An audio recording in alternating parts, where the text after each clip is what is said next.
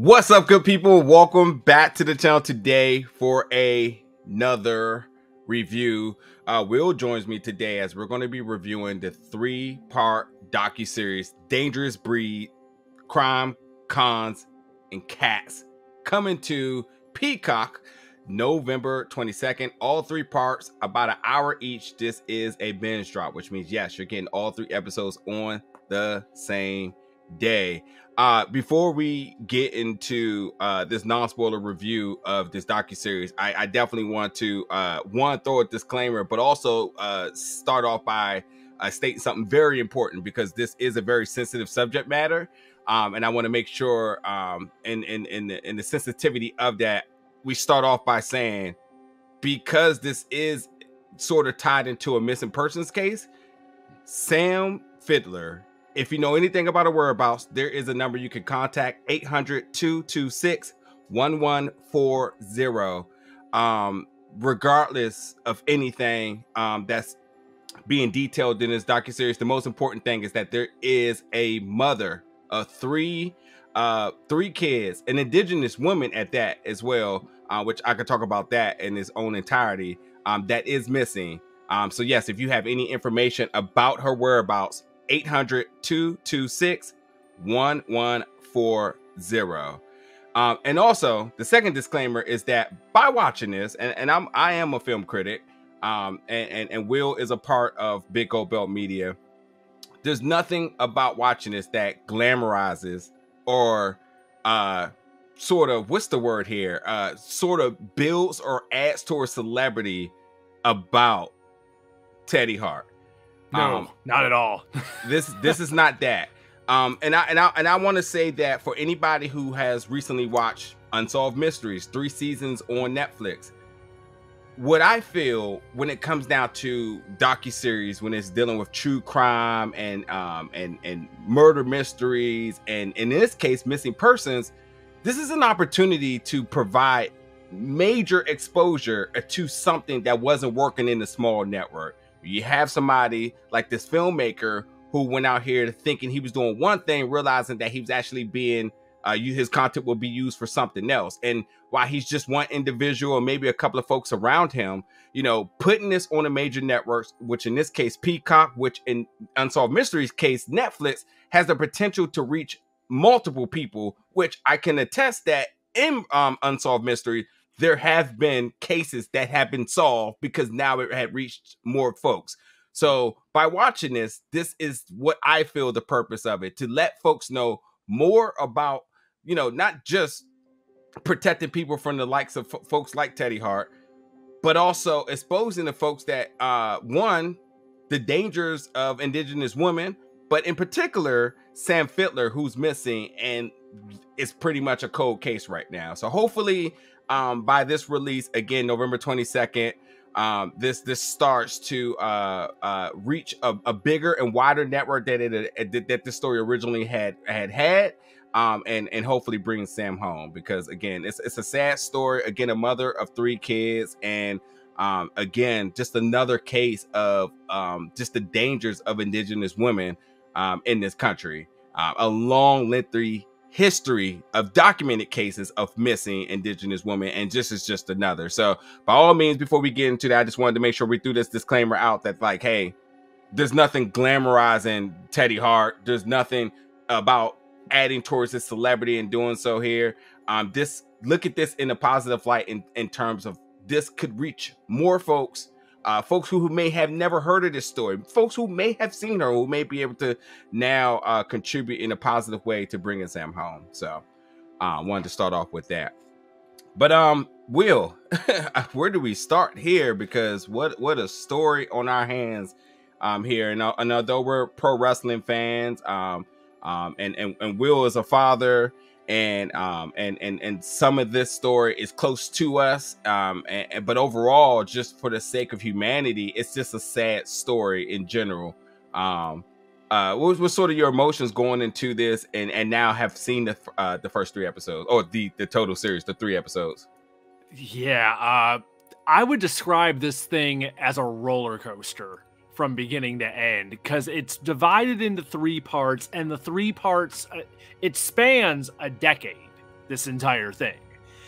And it starts out with the idea that, okay, you know, you got this director, and he's trying to do a reality show. He's trying to get his big break in Hollywood, and he gets hooked up with Teddy Hart, and it's like, all right, here's this crazy wrestler guy, and he trains cats on the side, and he has like these girls that he lives with, and this is gonna be my ticket to like getting my foot in the door and like having like a reality show, and I got the right, you know, a character. It's gonna be attention getting to make this thing happen. And like the whole first episode really kind of focuses on that, with just like, this is what the idea was, this is how this whole thing gets started, and then very quickly it starts to unravel, where it just, the darkness starts to seep in from all directions. And then as it goes on, it's just a straight shot down.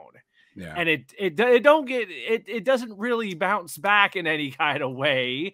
There's a couple attempts at, you know, maybe Teddy's gonna turn a corner, maybe Teddy's gonna get his act together. But as we quickly figure out, there is a long, dark history here of manipulation and abuse, and this is not for the faint at heart. This is a very serious story. There's the trailer showing you all the crazy stuff with the cats and all that, and it's like, oh my god, what this is like, you know, I think in a lot of ways people are going to initially see that trailer and think of it as like a new version of the Tiger King or something, and there's a similarity there, but this is grittier in a much different way, I would say. Yeah, and also, if I could speak for you for a second, and although I didn't share the same sentiments, but indeed I did. Yeah, the Tiger King, that's a good comparison, because upon watching that, the first thing you could think is like, oh wow, this is going to go viral. This is craziness. But upon watching this, there was a lot of moments of this decompression. There's a lot that this emotionally just pulls you by the tie, and you just kind of have to sit back and realize like there is a lot happening here. And I, you know, watching the 3 episodes, after each one is just kind of this big like moments of just exhaling and saying like, this is completely insane. And you used a couple of words I was going to use as well too, but I'll add a couple that was missing here. By all means, this guy's a lunatic, and he's certainly a predator. And you know, whatever the trailer shows you and whatever you know about him, which probably will collaborate a lot of what you're going to see in this, but it still is surreal when not only do you see his antics, but then when we start to see from his survivors and what they had to endure firsthand, and then the manipulation displayed from one period to another. You say it's a span of a decade, so that means, yeah, we're getting interviews and footage from a certain year, and then come back a couple of years later, and the stories are the reality of those initial stories starts to become real in terms of really labeling what was happening here. And it's sad. And I can say that, you know, for the first 3 episodes, I keep saying the first 3 episodes, it's only 3 episodes, excuse me. That, yeah, the first episode, as much you say, is a much introduction to who he is, but then it quickly turns into Machiko, independent pro wrestler Machiko, who has we've seen wrestle a couple of times in our area, and her survivor story.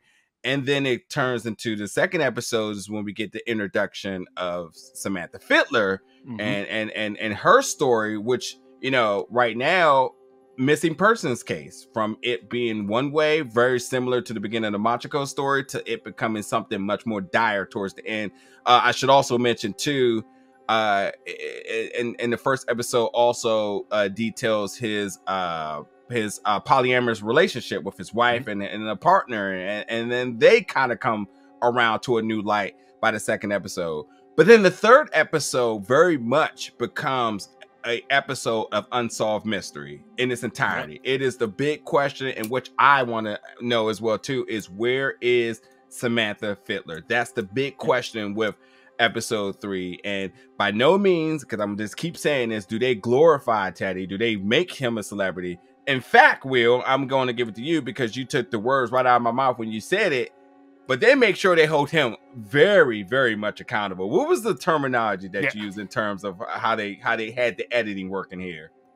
Oh, they do a great job by the end of this. Once everything comes full circle and you get all the different versions of every woman that's been with him having these horrible stories and all this, where we get to the end of things. And like you said, in the third episode, it really does become kind of like Unsolved Mysteries, where it's like, all right, can we find out any information directly from him as to what is going on? And with such a long history of manipulation, you can just see the gears turning in his head of like, how do I wiggle out of this question? How do I sidestep this? How do I, make myself look good here? How do I dodge this bullet? And the problem now is there's a decade of film behind this whole thing, and it can quickly be pulled up where it's like, you answer it this way. You know what? Here you said this though, from 2 years ago, and we got you on camera saying it. Oh, over here you said this? By the way, we got this footage right here that this happened. And the memory's not all there, and it's with the history of the decade laid out like that, it's damning. It's really damning, and it's a tough watch, because I think we get to the end of it, and like I said, you said at the beginning, there is a number to call. There is no concrete answer. I think there's a good theory as to what might have happened, but this is an open case.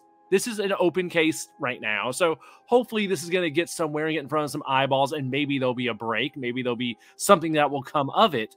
But the problem is the guy who should know the most about it, Teddy Hart, doesn't want to shed any real light on it. And that's the problem. It's like, does anyone else out there know anything substantial to add into the timeline? And they do a great job in the third episode of really breaking down the final timeline across social media of what we know at what points, what concrete evidence there is before things go dark. Yep. Hey, I just had an idea, and I'll share it in a second. But I just want to make sure too that we also and I can't pronounce his last name, but this is from the Canadian filmmaker Frederick something with a K. My apologies. Kroetsch, I think. Okay, yeah. Excuse me, Kroetsch.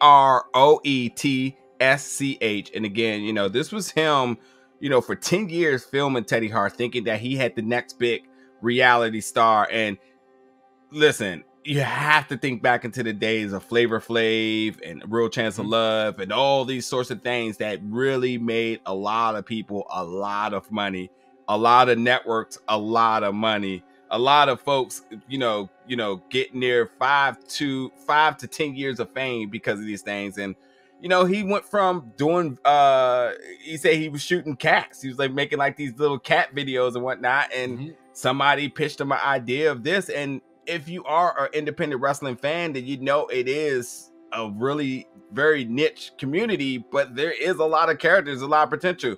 I can say that I've seen many folks, document other wrestlers and make documentaries. I mean, PCO has one, which is really cool. We had the what's the guy name? The something liberal. What's his name? The Progressive Liberal. The Progressive Liberal, who had his big documentary break on Vice TV, a lot of publicity. So like, it's not out of the norm for somebody to say, hey, this makes sense. Other folks were doing it and so on. And for the wrestling fans, they do give you a very broad understanding of what independent wrestling is. And because this is, a 10-year span of recording, you see the likes of some wrestlers that were on the independents at time. I saw Sanjay, saw the Bucks, they got footage of Machiko training, so Laney Luck is there.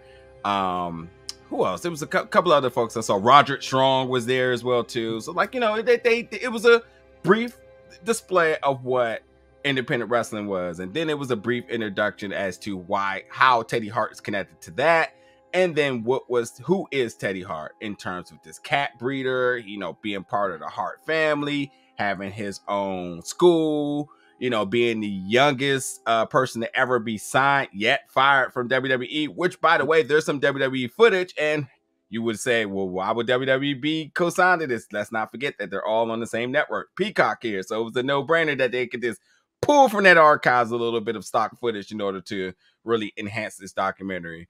But yeah, as you said, it's just at times it's extremely hard to watch, and it's really hard to process sometimes, because although there's no physical abuse being shown here, the mental abuse and the psychological abuse is monumental, to the point that, again, by watching this in your own home, you will feel this tension, this cringiness, but yet this pain and suffering from the survivors. There's a lot that really you really take from this. And Fred is not an investigative journalist, so like, this was not his job to come in and realize that he was coming into this to really inherit a missing persons case.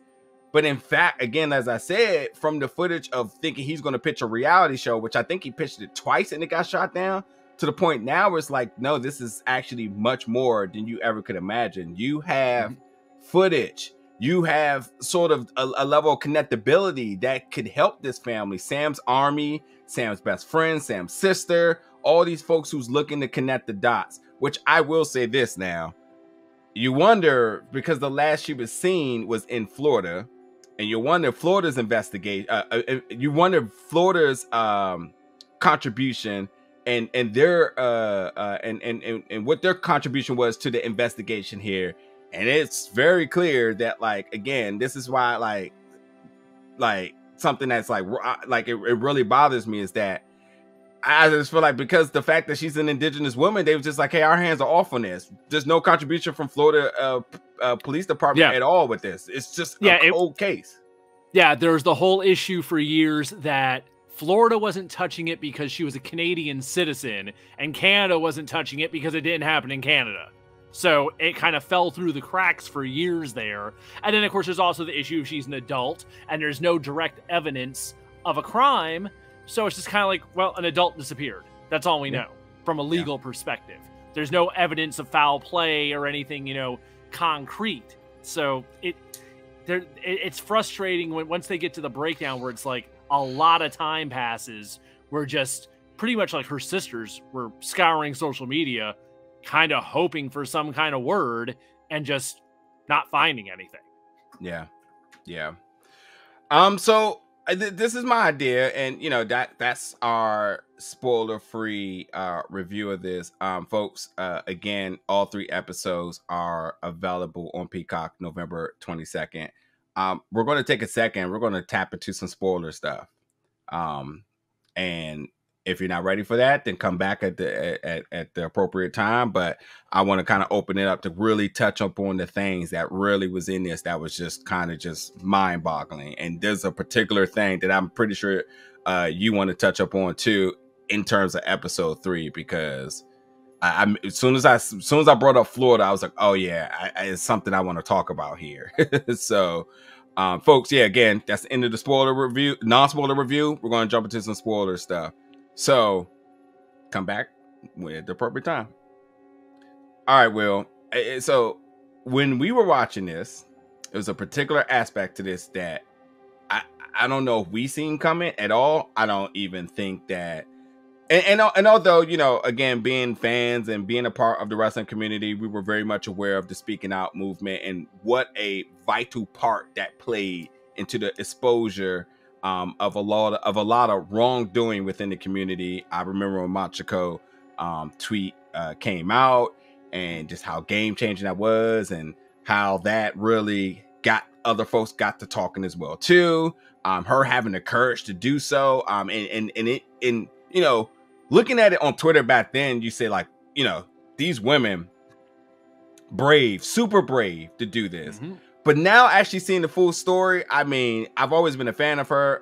Again, got to meet a couple of times when she ran in our independent scene loop, and really good person. But like seeing the story full circle, just a fantastic person, and what level of bravery and courage to really go through all this that we see, but then also to be able to put that tweet out as if everything else she hadn't already been through had already been traumatizing enough. Already having to process that, but then still to say, like, I have to confront this and help others. But the thing that really was like the mind-blowing thing to me is when we started to take a look into Sam's last location and realizing that Sam had got attached to Teddy because Sam was promised a career in pro wrestling and MMA.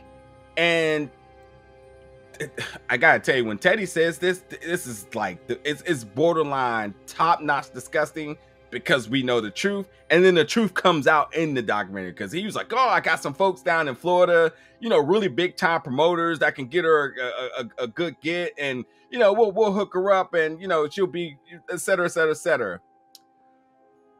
Little did we know he was talking about Team Vision Dojo. Yes. And if you've never heard of this wrestling school, quick Google will get you all the information you need. But in case you don't want to do that, they lay it all out in this documentary, which is another reason why I say that this documentary does not glamorize the wrongdoers, because they quickly expose Chasen Rance, who is the school owner here.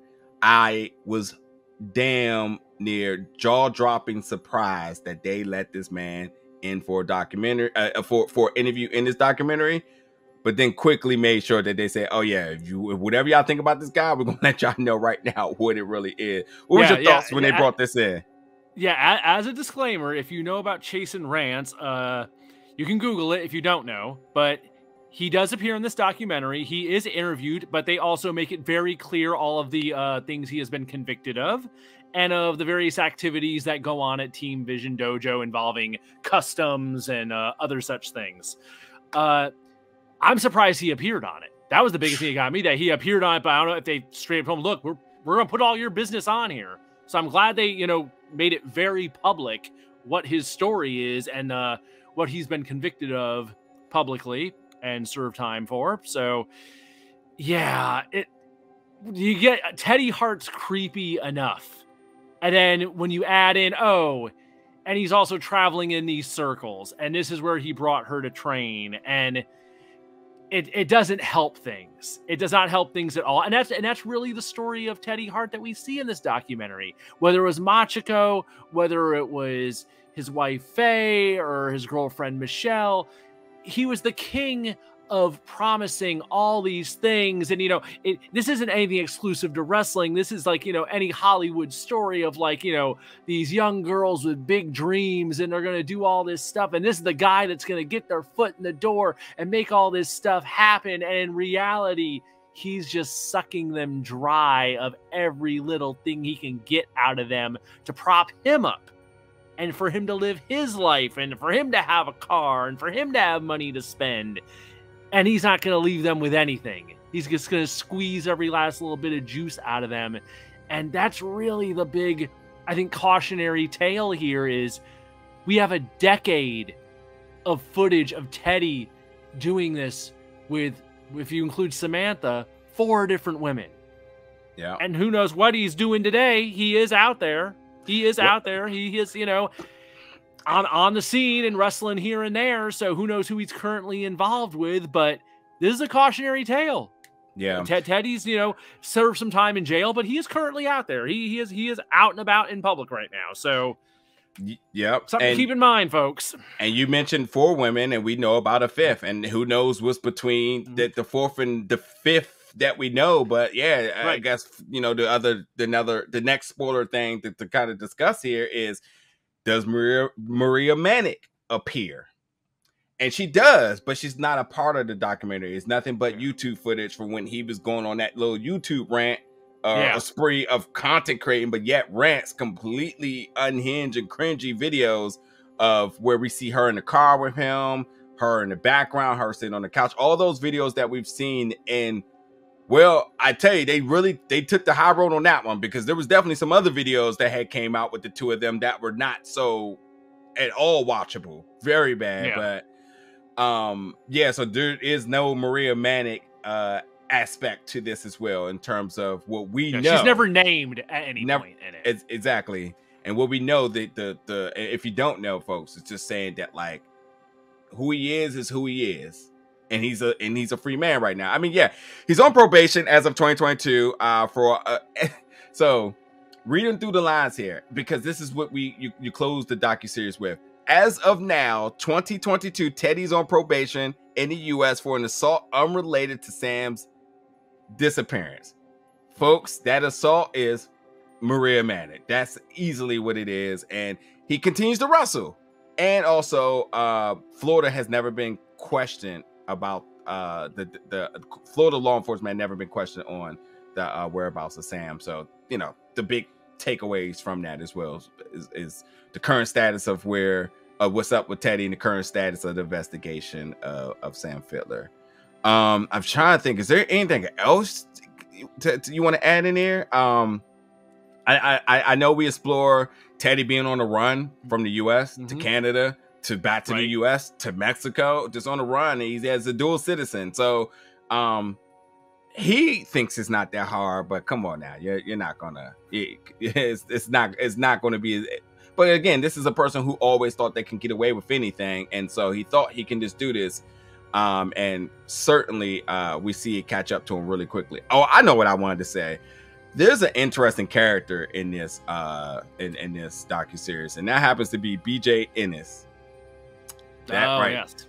That is Teddy Hart's dad, and I gotta say, I mean, the things he say are kind of tough truths, but it's just hearing it's just a reality that just really caught me off guard.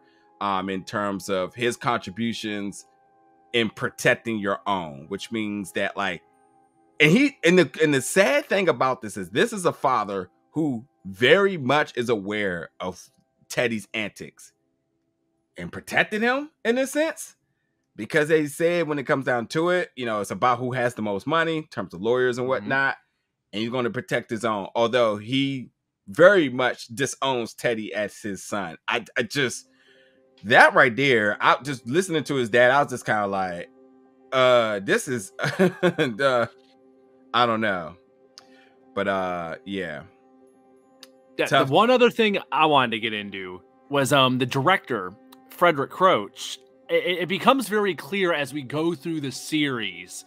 He has to wrestle with the idea that, you know, this started out with the idea that this is going to be my ticket to reality show fame. This is going to get me into Hollywood. This is the crazy guy that's going to do this for me. And how, you know, he needed that craziness. He needed that, you know, something to hopefully get his foot in the door to make this reality show happen. Yeah. So at first it's like, okay, I need all this. And then as it goes on, and then once he finds out from, you know, Teddy's wife and the girl that was living with them, when they first come clean about, hey, this ain't cool, this is what's really been going on, he gets the wake-up call where it's like, wait, have I been enabling this kind of thing in the name of I need all this crazy content, I need their polyamorous relationship, and in the meantime, once I'm not there filming at night, he's abusing the hell out of these women and making them do all kinds of stuff. And as it goes on, you can tell it's like he filmed him for 10 years, so it becomes like, I have all this footage, I'm trying to make something of it, but at the same time, this monster that is giving me this footage that I'm trying to do something with, how much of it am I enabling by putting this camera on him and essentially needing this monster to be a monster to make this story?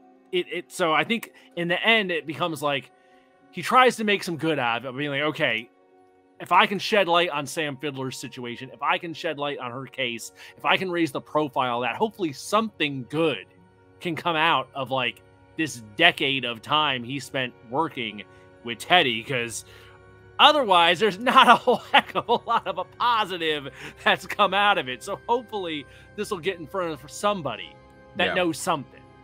Yeah.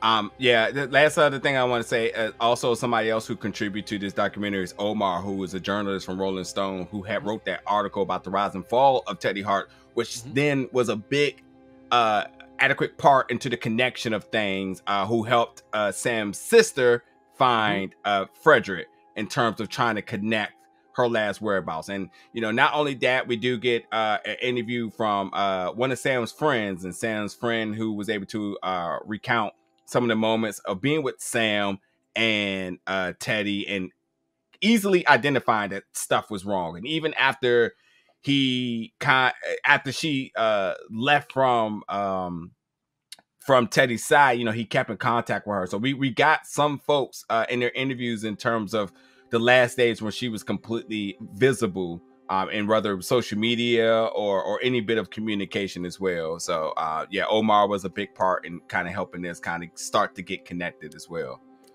But I do. And do you have anything else you want to add? No, I'm good. Yeah, because I do want to end this off on a positive note and saying that while all this is happening, they do absolutely show Samantha in a bright light. What a beautiful person! What a beautiful soul! Seeing her interact with her kids, seeing her in the gym, jacked, you know, putting in the work to become a wrestler. Just a lot of positive and bright energy. I was completely like heartbroken at the moments of her being able to see the ocean for the first time and how, you know, beautiful of a moment that is. And that's some of the last footage that her family has to see, and seeing her truly happy, not knowing, should I say, this monster of a person that she's next to. But like, you know, this is the predatorial factor of who he is. It's preying on these beautiful souls, these beautiful people. And this is so many little small things that we got to see about Sam that just really highlights what a beautiful person it is. And this is completely heartbreaking that she's missing. And they completely construct this timeline from the first time we see her in November 2015 to the last bit of contact that we had in November of 2016. And very much getting a understanding of her upbringing, her raising, and just her aspirations, and you know, and at the end of the day, you know, wanting to make her kids proud, wanting to do all this and establish a good chain of income to really help support her family, not just her kids, but her sisters as well too. And it's just sad. And again, the bottom line is like, although she's Canadian, she's a Canadian Cree woman, and the long, for centuries documented like tragedy and just complete disregard for safety for Indigenous women now has its next example here of just these women being disposable. And Samantha Fiddler is just another case to that. So it's sad, and although again they showed her in a positive light, as you said, hopefully this creates a bigger reach, a bigger network, and more folks can be involved in a positive way to really help bring her home. It's again, at the end of the day, this is a missing persons case that, you know, is in a niche community, and Will said the complications is that she's Canadian, but this happened on American soil, and it happened in Florida, and she's not American, so everybody's like, what are we supposed to do? So now we turn to the people, and this is a way of doing so to help bring her home so she could be with her family. And much like I started this interview, this review, I'm getting my words all choked up, this review in by saying that if you know anything about Sam's whereabouts, 800-226-1140. Again, 800-226-1140. Let's get Samantha Fiddler home. But yeah, folks, this is our review of Dangerous Breeds, Crime, Cons, Cats, coming to Peacock at November 22nd. It is a binge drop, so all 3 episodes are dropping on that damn hour each.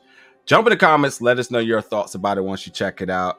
And everybody, be safe, much love, and happy holidays. And thank you so much for tuning in. And we'll see you back with more reviews very soon.